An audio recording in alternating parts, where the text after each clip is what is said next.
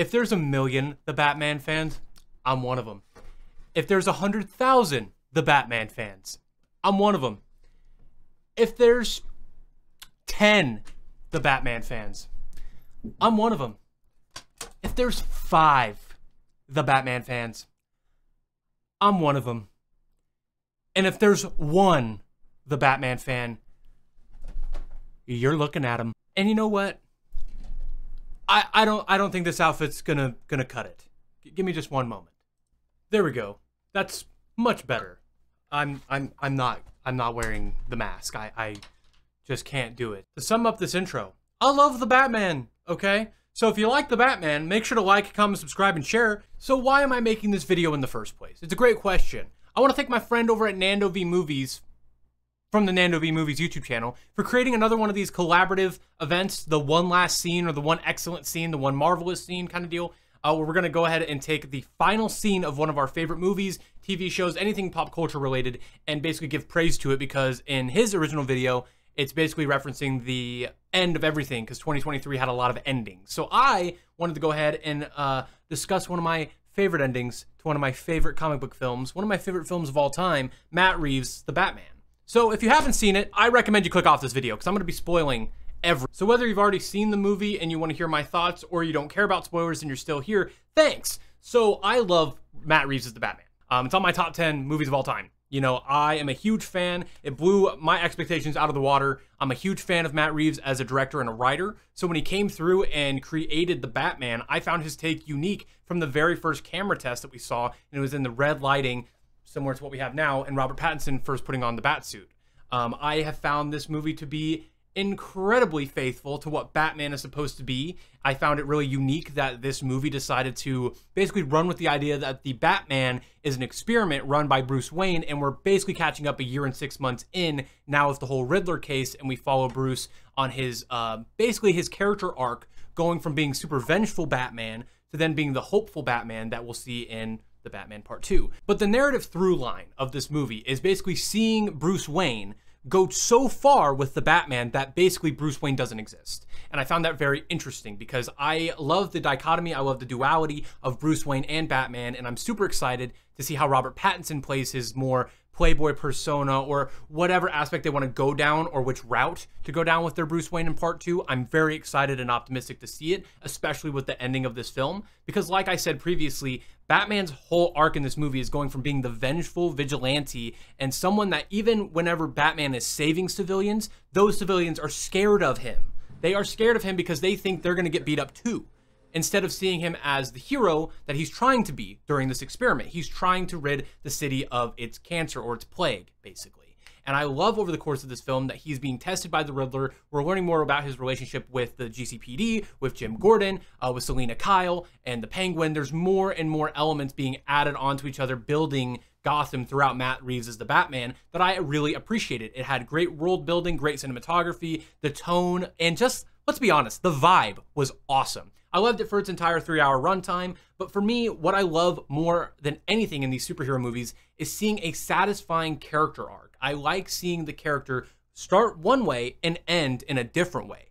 It's completely outrageous for me to even talk about that on here. That's an insane thing for a film to do, is have a character change over the course of a story. So try not to kill me in the comment sections there, but I find that to be the best part of these comic book movies, is seeing the trajectory of these characters. So over the course of the 3-hour runtime, we get to see Bruce Wayne go on this arc, and the final scene of the movie solidifies that and makes it clear and concise what he is going to be, and he has to become more than vengeance. He has to become hope. And the way they express this is once again by bringing in the Something in the Way song from Nirvana throughout the finale of this movie, which it started with the monologue in the beginning with Bruce talking about his experiment and how it's been going the last year and 6 months, with Something in the Way playing in the background. But then we also end the movie the exact same way. Instead of us getting another like end to the journal, it seems like almost he's starting a new chapter with the end of this, with another ending monologue talking about how the city is no longer really under threat of the whole Riddler's flooding plan. Like, there's obviously going to be ramifications for that. That damage just doesn't go away like right away, but they're repairing. They're starting to see the new life that can be given to Gotham. They're seeing the positives here, the new change from the course of what happened in the movie. And it's very optimistic. We're seeing the new rise of power of the Penguin, and it's all very, very emotional and stylistic. And that's another thing I love about Matt Reeves as the Batman, is that it just has sauce. It is cooked with sauce and oil and seasoning. It is beautiful because this movie really feels like it's made with passion and love and isn't just another product. So for me, when it comes to other like Marvel movies or stuff like that, one of my biggest discourses with Spider-Man Homecoming is that his arc throughout the film is learning not to be a Tony Stark underling, not having to use that technology, becoming the friendly neighborhood Spider-Man, and having more confidence in himself. And he achieves that through the movie, but the movie decides to roll that back when he's given the Tony Stark suit again and then teasing the Iron Spider suit, and his next appearance is getting the Iron Spider suit, and they basically wipe the entire friendly neighborhood Spider-Man thing from existence for 2 movies. To me, that's disrespectful to what the movie was setting up, and the Batman does the opposite of that. It solidifies the notion, it solidifies the character arc of him changing, becoming a better Batman. And one moment in particular that I love about this final scene is during his monologue. Basically, there's this woman on one of those helicarriers. I don't know what they're called with the paramedics, and they come down and they're doing the helicopter, and they're like the paralifters, those people, right? They're on like that gurney, and she reaches for Batman's hand as she's going up, and she wants to hold on to him.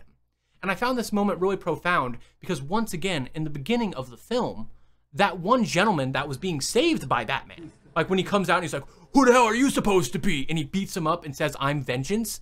That whole moment ends with the civilian being scared of Batman. They're scared of him. I get it. When the light hits the sky, it's not just a call, but a warning to them. Like, it's awesome, right? It's super badass. And that's what I love about the movie, is creating this wonderful image of Batman, and he's so cool. But that's not exactly how Batman should operate. He shouldn't just be vengeful or someone that everyone's scared of. It should be instilling fear into his enemies, not the civilians. The civilians should like Batman. I feel like the way I love Batman is when civilians like Batman. You know what I mean? When they're fans of Batman, it's great. It's groovy. So the course of the movie is everyone kind of gaining trust of Batman. When the city's flooded and he drops down and he has the flare and he's walking through the water and he's leading all the people out of there, I'm like, that's Batman. That's Batman. That's my guy. And that leads into that ending monologue. And whenever she's grabbing onto him because she trusts him, she sees hope in him.